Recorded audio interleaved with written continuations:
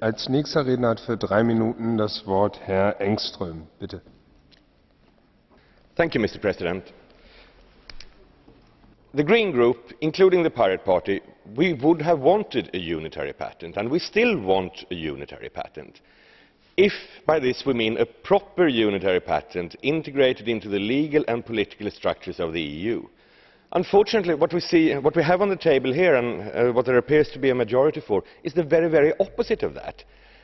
This agreement it means that the European Parliament will abdicate all its political powers over the future of the patent system to an intergovernmental organisation that is outside the EU.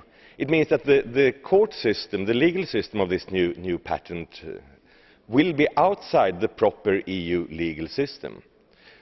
This is a bad thing for innovation, bad thing for lots of things in Europe. So why does it matter? Well, we've had as has been mentioned, several decades, we have had the European Patent Office.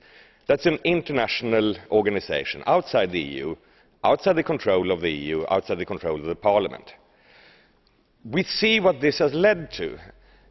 The treaty that is the foundation of the work of the European Patent Office, the European Patent Convention, EPC, explicitly says that you can't patent software, you can't patent life, etc., etc.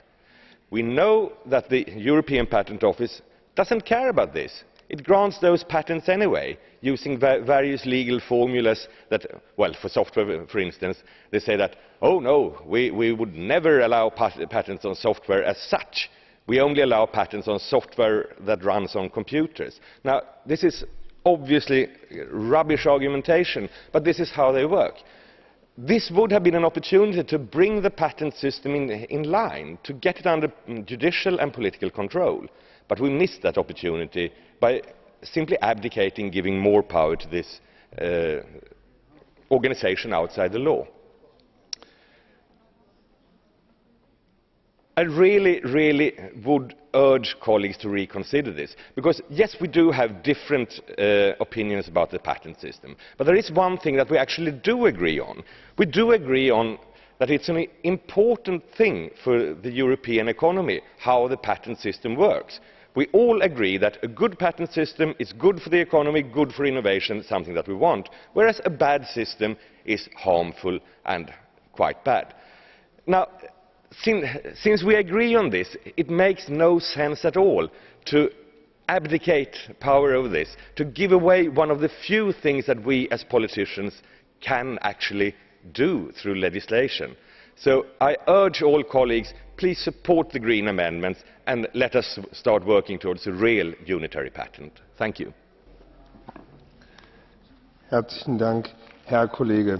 Als nächster Redner hat für 1 Minute Herr Kosusnik das Wort. Bitte. Děkuji, pane předsedající, dámy a kolegové. Pan komisař Michel Barnier řekl, že by chtěl být posledním komisařem v této oblasti. A protože ho znám a moc dobře vím, jak